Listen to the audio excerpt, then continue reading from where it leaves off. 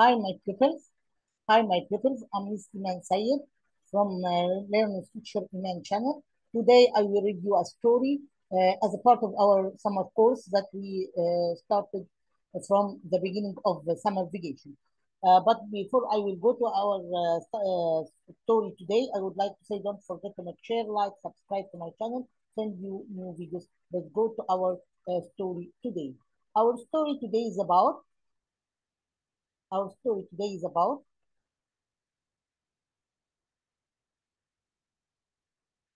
the old bee.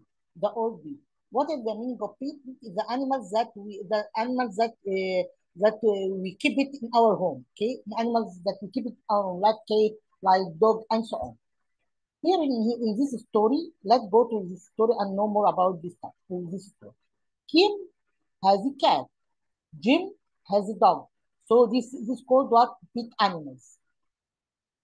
But Viv has an old bee.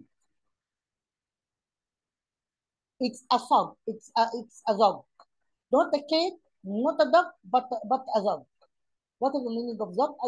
We know it is something is different. Okay, it's different creature. The dog is fat.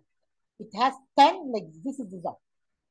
Some different strange character. This is the dog.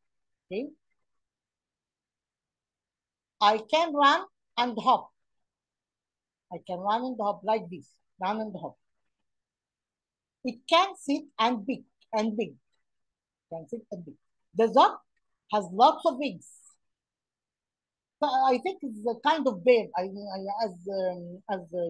I think this is the kind of bird because we have lying eggs. It's kind of bird. The duck sits on the eggs. It sets and sets. Tap tap tap tap tap tap.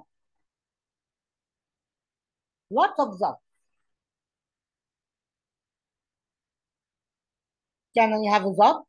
Yes, but don't yet. But not yet. Yes, but not yet. Can you have a duck? Yes, but not yet.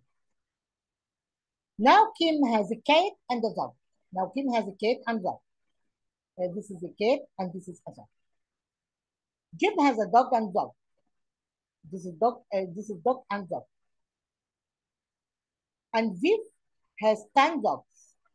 10 dogs like this. Our story finished. Our story ended today. Next class we have another story. Thanks a lot. Until we meet again. Goodbye.